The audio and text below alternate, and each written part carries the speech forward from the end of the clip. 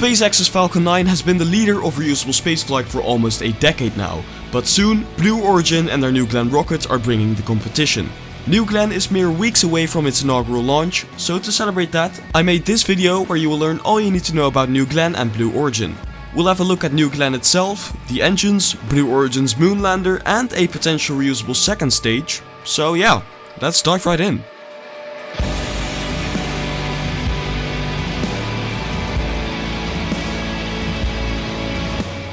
New Glenn is Blue Origin's first orbital class rocket, and just like Falcon 9, its first stage will have the ability to land on a drone ship in the sea. It'll be able to be reused up to 25 times, which is very important for decreasing launch cost and increasing launch cadence. It will however be significantly taller than the Falcon, standing at 98 meters or 322 feet tall, with a diameter of 7 meters or 23 feet, making it the fourth largest rocket to ever fly. This two-stage rocket is officially classified as a heavy lift launch vehicle, being capable of pushing up to 45 tons into low Earth orbit, rivaling Falcon Heavy's 50 tons, and this payload capacity will be very important for something I'll explain in just a bit.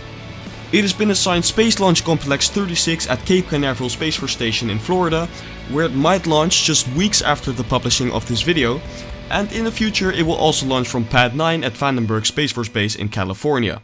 At the moment, New Glenn has a singular landing platform, a drone ship named Jacqueline, but as New Glenn launch cadence grows, so will their drone ship fleet. Now, unlike SpaceX, Blue Origin actually names its boosters, with the booster for the first flight getting the name "So You're Telling Me There's a Chance," referring to the possibility of it being the first orbital class booster to successfully land on its debut flight. New Glenn's first stage uses liquid oxygen and liquid methane and is powered by 7 BE-4 engines, and the second stage uses liquid oxygen together with liquid hydrogen, powered by 2 BE-3U engines. I will explain these engines in more detail in just a minute. After stage separation, the first stage will be controlled using fins on the interstage, which, according to Blue Origin CEO Dave Limp, generate an aerodynamic force roughly equal to the weight of a Boeing 737. These fins use the same principle as the grid fins on, for example, Falcon or Starship, but they look very different. And after maneuvering toward its landing site, it will land on a drone ship using 6 landing legs. Now, Blue Origin is already pretty experienced when it comes to reusable rockets, because their other suborbital rocket, New Shepard, also has a first stage that can propulsively land. But before you start talking about their other rockets, let's first talk about a potential reusable second stage. Project Clipper, also known as Project Jarvis, is a very secretive project to develop a reusable second stage for New Glenn, which would make New Glenn 100% reusable. Recently a patent has been released showcasing one of their ideas, which is similar to what Stokespace is doing, with a single turbopump assembly powering a bunch of thrust chambers surrounding a heat shield, forming a very truncated aerospike. The heat shield is actively cooled by liquid hydrogen, which changes into a gas when it absorbs heat. A small amount of the gaseous hydrogen powers the turbine that drives the engine's turbopumps, while the rest is fully burned for thrust in the main combustion chamber together with liquid oxygen. The gas that powers the turbine is then expelled through these holes to create an extra protective layer over the heat shield, and it is pretty much just an expander bleed cycle implemented with an actively cooled heat shield, and I have a whole separate and way more in-depth video on this idea, which you can check out on my channel. Now let's get on to the engines.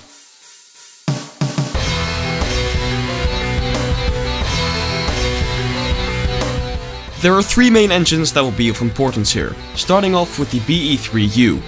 The BE-3U is a vacuum-optimized open expander cycle engine running Hydrolox propellants. This works pretty much the same as what I explained about Project Jarvis/Clipper, except for that the liquid hydrogen doesn't flow past a heat shield in this case, but rather it flows past the walls of a nozzle to cool the engine, considering that in this case the second stage won't be reused.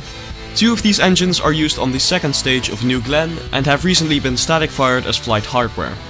In case of Project Jarvis/Clipper, the turbopump assemblies of the BE-3U would be used for the actively cooled heat shield expander bleed cycle stuff, and the big nozzle extensions wouldn't be there. Next up we have the BE-4, 7 of which power New Glenn's first stage, each of them producing a whopping 2,500 kilonewtons of thrust. The BE-4 runs on liquid oxygen and liquid methane and uses a single shaft oxygen-rich stage combustion cycle. This cycle uses a pre-burner, which is essentially a smaller rocket engine, to power the turbine that drives the turbopumps. A full flow of liquid oxygen enters the pre-burner, where it partially combusts together with a small amount of methane. The low fuel to oxidizer ratio in the preburner generates an oxygen-rich exhaust, which powers the turbine.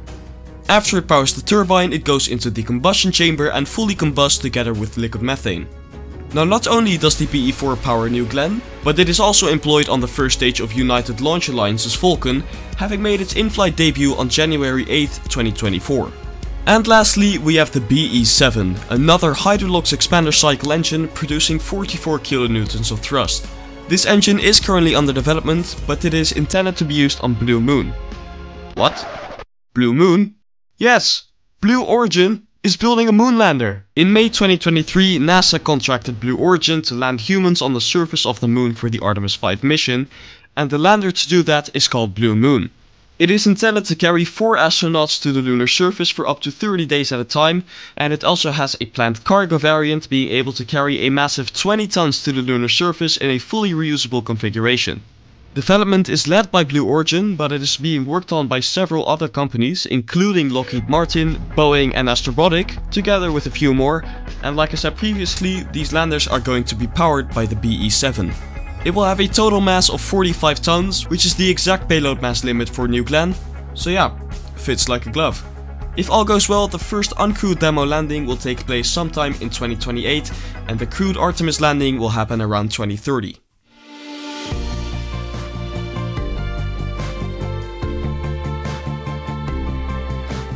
New Glenn already has quite a few launches scheduled, so here are some of them, just to name a few. First up, we obviously have its maiden flight, which is happening no earlier than December 2024, but don't be surprised if it slips to 2025. It will carry a prototype of their Blue Ring space platform, and the first stage will attempt landing on drone ship Jacqueline. Then, no earlier than 2025, they'll attempt 2 Pathfinder missions, which will be validation flights for a bunch of Blue Moon tech, including life support hardware, their BE-7 engine, flight avionics and more. These missions will both have lunar orbit as its final destination. Then the one I am most excited about, the Escape and Plasma Acceleration and Dynamics Explorers, or ESCAPADE. This launch contains 2 spacecraft that will head to Mars to study its magnetosphere and how solar wind contributed to the loss of most of the planet's atmosphere. This mission is scheduled to take place no earlier than spring 2025. Then over the course of a few years we have dozens of Project Kuiper missions, and Project Kuiper is basically a mega constellation of satellites providing global internet, kind of similar to Starlink. And lastly we have the 2 lunar landing demos, both crewed and uncrewed. These are expected to take place no earlier than 2028 and 2030 respectively.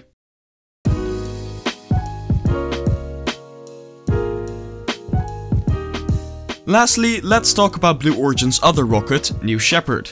New Shepard is Blue Origin's first proper rocket, flying on a suborbital trajectory with an apogee of roughly 105 kilometers, just above the Kármán line. This 19-meter high rocket has a reusable first stage and a crew-rated capsule, having already carried 50 people into space. Those people include Blue Origin founder Jeff Bezos, Laura Shepard, who is the granddaughter of Alan Shepard, whom the rocket was named after, Kobe Cotton of Dude Perfect, and several Blue Origin or NASA employees. It is powered by the BE-3PM, which is a Hydrolox combustion tap-off cycle engine, which means that a small amount of gas from the main combustion chamber is tapped away to power the turbine and turbopumps. So yeah, that was everything you needed to know about Blue Origin, New Glenn and even New Shepard. I quickly want to say a big thank you to my first ever channel member, Ryan Reiklin, and if you want to become a member too, you can do that right here. You will get some awesome exclusive perks and I'm sure you won't regret it. Also a massive thank you for getting the channel to 2,000 subscribers. That is a massive number and I can't wait for the channel to grow even more. Quick reminder that I have a Discord server where you can chat with me and over 200 other space fanatics. And if you learned something new, please like this video and consider subscribing to the channel. And I hope to see you in the next video.